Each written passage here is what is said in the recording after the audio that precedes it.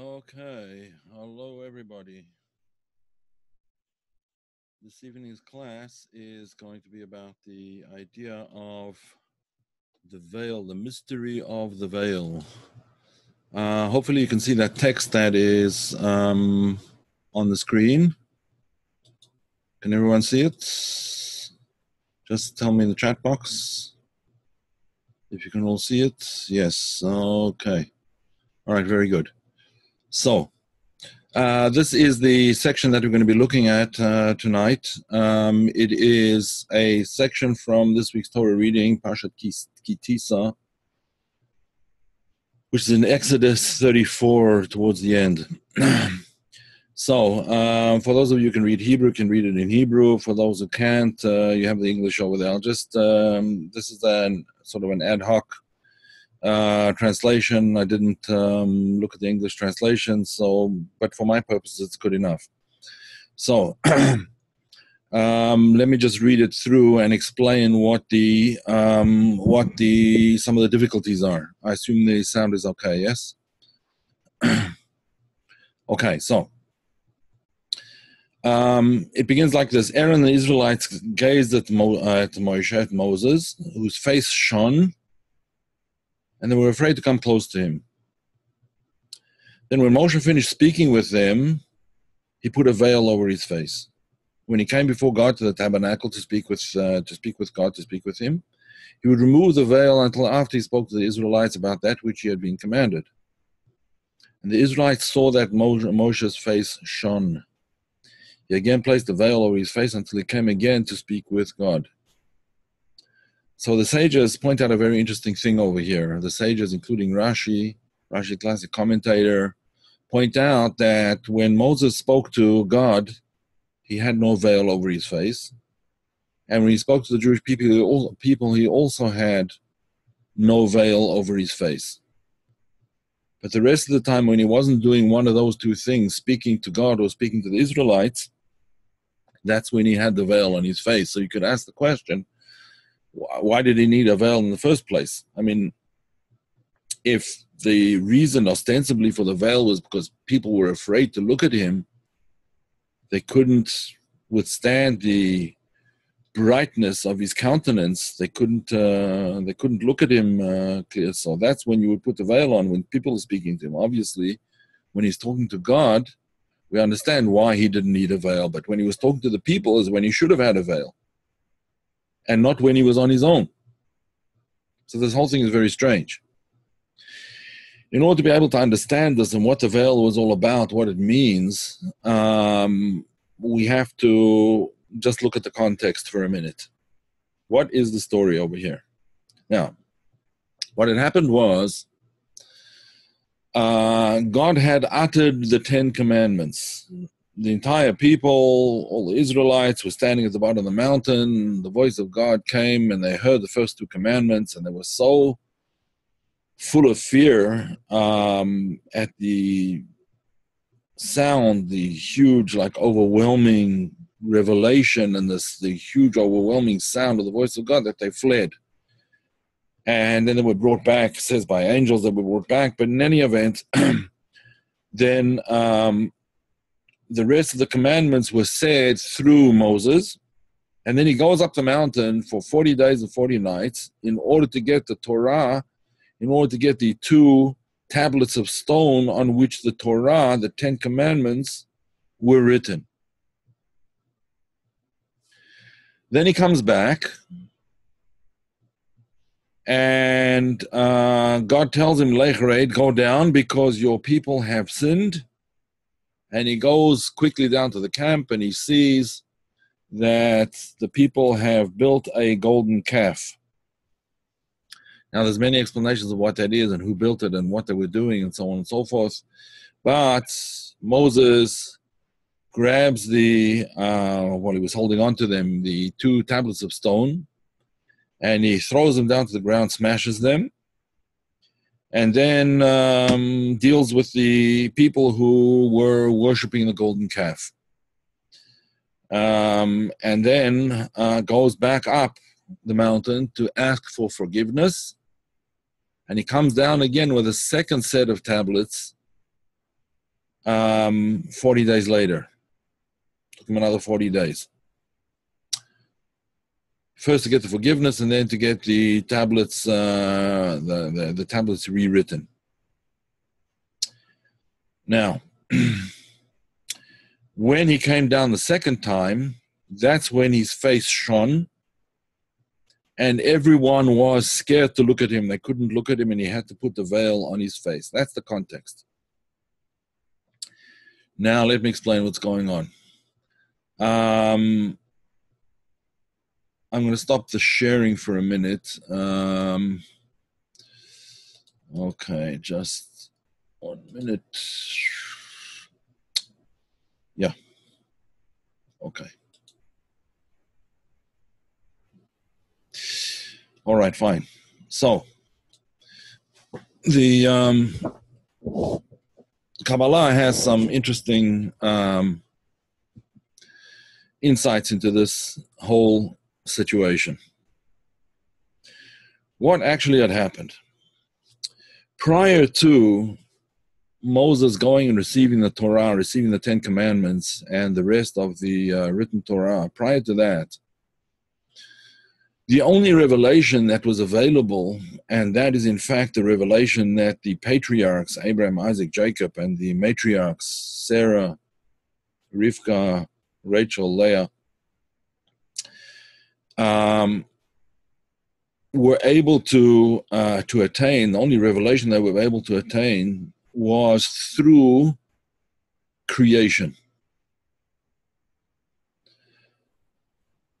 By examining deeply the nature of nature, the nature of creation, by examining deeply the created world, and following through how did it come into being, and so on and so forth, and trying very deeply to understand that, again, not in a scientific way, but in a divine way, trying to understand the divinity behind it, the purpose of it, how godliness manifests itself in the creation and through the creation, and so on and so forth. They were able to come to a certain revelation, but that was a revelation of the name Elokim, which I will write in the chat here, Elokim. And if anyone, if you read Hebrew, so I'll write it in Elokim. Elokim. Okay? That is the name, the divine name, which is manifested in nature. In fact, the Kabbalists point out that the gematria, or the numerical value of the name Elokim, is 86.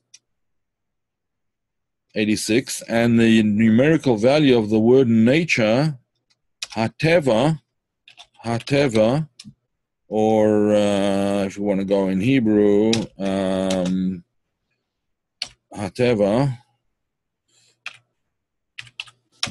is also 86. So whenever you have, this is a general rule in Kabbalistic thinking, that when you have a common quality, when the number of every letter in Hebrew has a numerical value. Therefore, words, when you put the letters together, also have a numerical value. That's called gematria. When words have a similar gematria, so that's a sign that there may be not always, but there may be an underlying connection, and it's worth looking at the connection. So the sages of the Kabbalah explain that nature and the name Elokim, the name of God as it's manifested in nature, have the same gematria, have the same numerical value. Therefore, what is nature? Nature is essentially godliness, but brought about in a way of nature. Now, the word nature, hateva, or as we said it here in Hebrew, hateva, is from the basic Hebrew root, meaning the same thing as to be drowned or to be sunk into the water. Tub'u b'yam suf, they drowned in the sea. So teva is related to the word tub'u. Now, of course, this is all in Hebrew. This is the sort of linguistic aspect of Kabbalah, which is important to know because this reveals like the quality that we're looking for. Nature is godliness sunken into or hidden within the world. It can be revealed, but it needs to be searched out. It's not something that is revealed automatically. It needs work in order to be revealed. However, on Mount Sinai, when the Torah and the Ten Commandments were given to the Jewish people, to the Israelites, so it says there that Vayered Havaya al Har Sinai, God, the transcendent name of God, Havaya, Yud-Kei Vav-Kei, that descended on the mountain, and that now became revealed. As God had said to Moses prior to this, Shmi Havaya lo nodati lahem, I did not make known my transcendent name. In other words, the transcendent aspect of myself, which is symbolized by the name Havaya Yud-Kei Vav-Kei, or in English they sometimes say it is Jehovah, but it's an incorrect pronunciation. But anyway, so that name of God, which represents it symbolizes or indicates, that's the best word, it indicates the transcendent nature, the beyond time and space nature, the infinite nature of God. That's the name that was revealed for the first time at Mount Sinai and revealed to all of the people at the same time, to the entire nation. Prior to that, God could only be accessed through nature. And what can be accessed through nature is God hidden within nature. Why? Because it's a limited revelation. It's not a transcendent revelation. It's not above, beyond time and space. It's clothed within time and space, nature. So that's what happened prior to the giving of the Torah. Only that aspect was revealed, God within nature. And at the time that the Torah was given, now it was possible for a person to achieve an infinite revelation, a transcendent revelation. Now, while Moses was up the mountain getting the rest of the Torah, which was all of the Torah from the time of the creation all the way through till the time when they received the Torah was now written down. In other words, all the stories of Adam and Abraham and Isaac and Jacob and so on and so forth, up until and including the Exodus and the crossing of the sea, that was all written up until this time. That was all written in the Torah that Moses brought down afterwards, subsequently. But while he was up there getting the second tablets and so on, while he was up there getting the first tablets rather, the people thought that he had passed away because he didn't come down when they thought he said he would come down.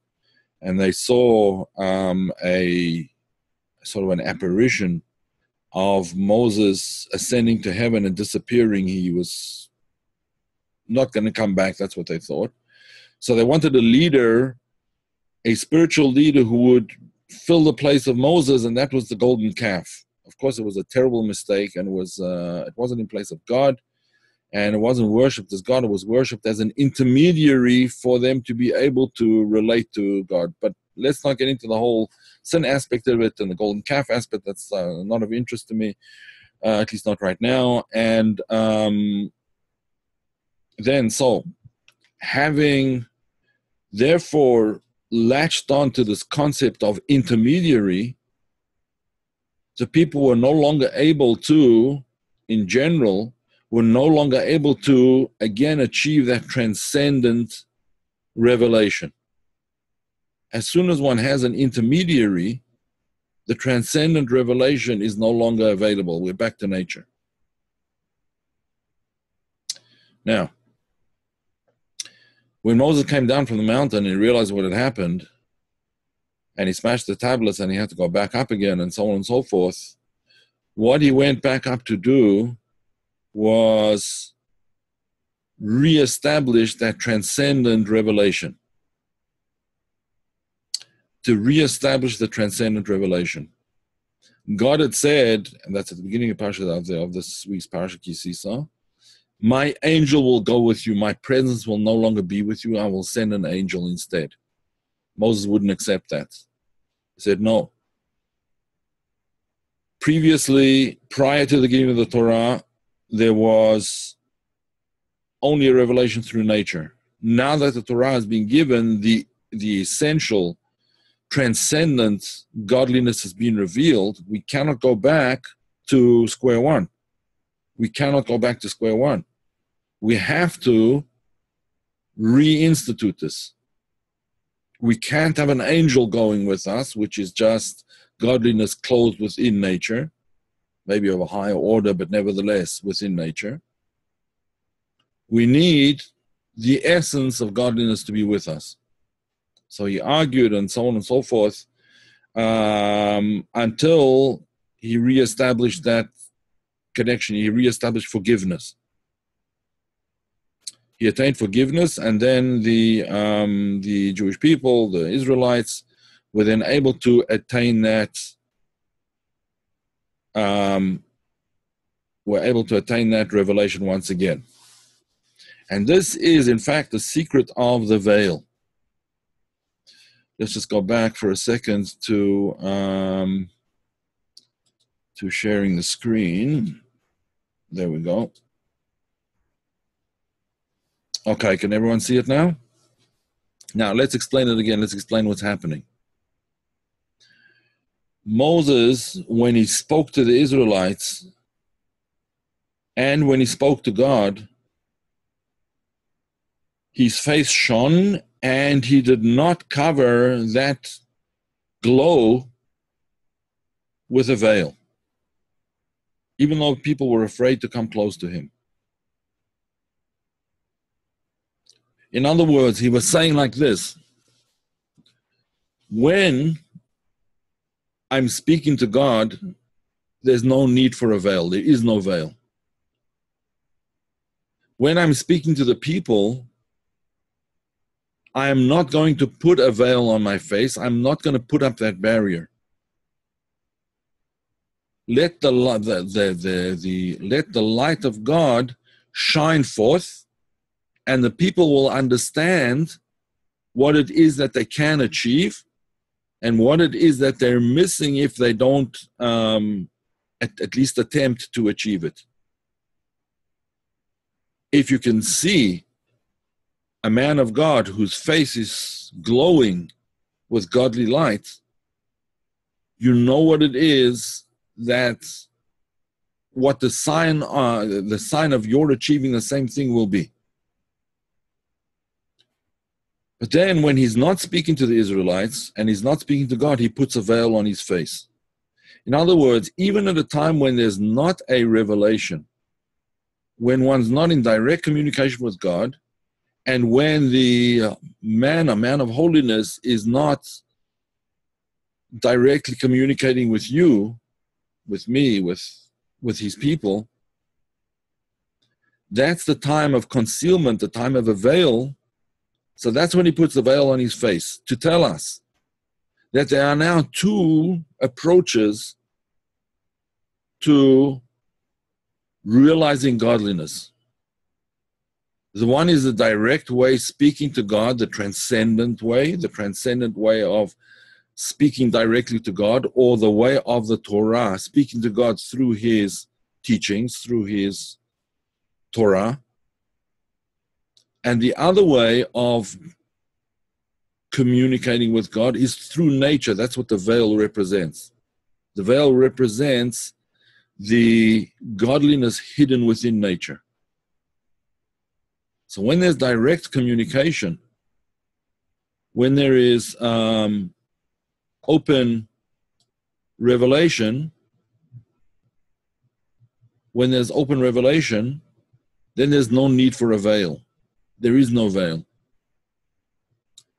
When there is a veil, then we have to look at what the veil represents, the hiddenness of godliness. Now, it doesn't represent the hiddenness of godliness in a negative way. It just represents a different approach to godliness. At times, we need to be transcendent.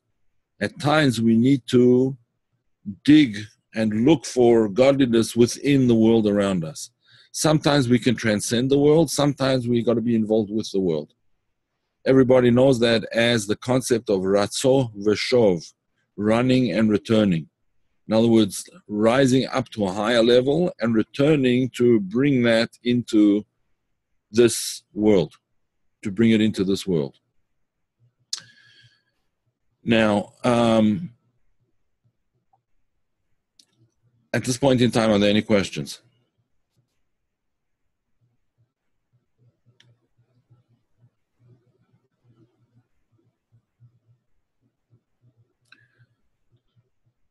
Everyone sleeping?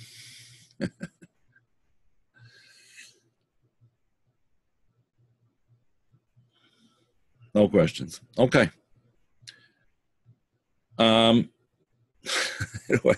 Dennis, thank you. Okay, so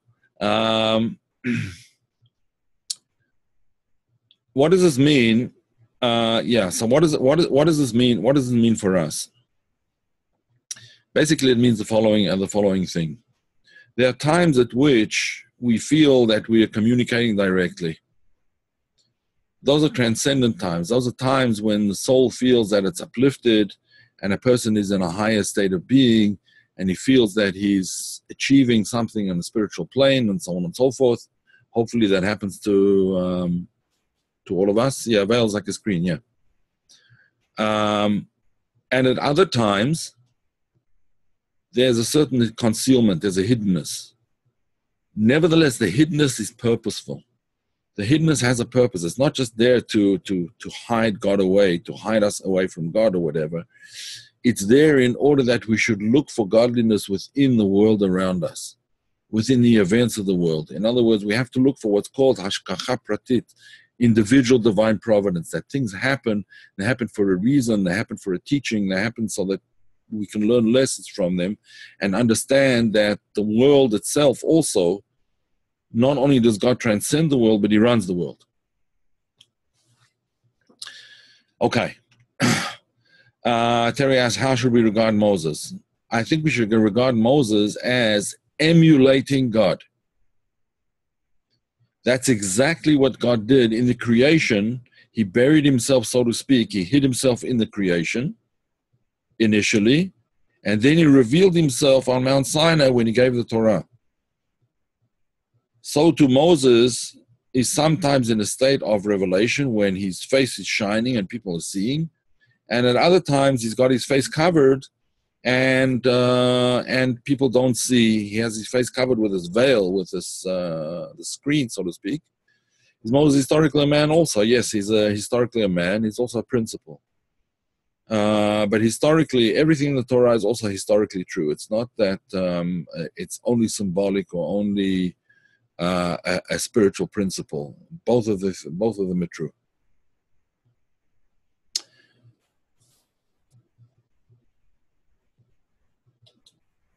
Okay, so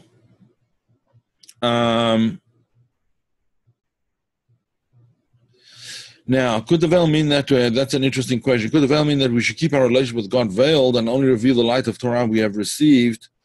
That to a certain extent is also true, but that's not the main point, I think, over here. Over here, the main point is that there's two ways of relating to God. One way of relating to God is through the transcendent relationship, a transcendent relationship, one that transcends time and space. And then there's a relationship of God in the world, that the world itself has a purpose, and the world itself is there not as not to screen or to block out godliness, but as a veil through which we have to sort of move aside so that we can see the godliness within the world as well. The intention of giving the Torah, when God gave the Torah, the intention was that supernal revelation, the transcendent revelation, would be constant and for all time and for and everywhere. That was the intention. But because of the golden calf, it didn't happen that way. Therefore, we have to oscillate between these two methods of finding godliness in the transcendent aspect, i.e. in the Torah, in prayer, in meditation, in Kabbalah, and the other method within creation, within events that happen, within we see the divine guiding hand behind events, and then we understand that there's godliness hidden in this too. Yes, the light is shining so bright you wouldn't be able to look at it directly. That's like looking at the sun kind of thing. Yeah. It doesn't equate to general specific providence necessarily. No. General providence is, at least in Maimonides' terminology, is the providence that covers all the rest of the world except human beings. But it has more to do with linear and circular spherot. Yes, it does. Transcendence and immanence. Yes, that's right. Going up and going inward. Or rather going upward and inward as opposed to going outward.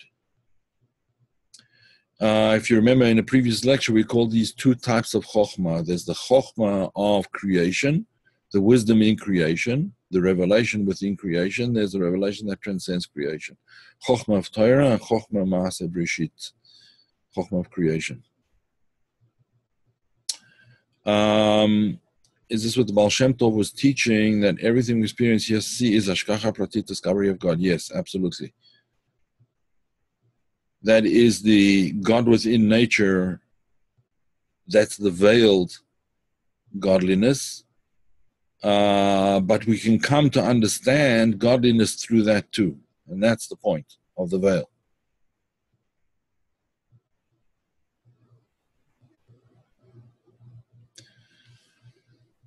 Okay. Any other questions?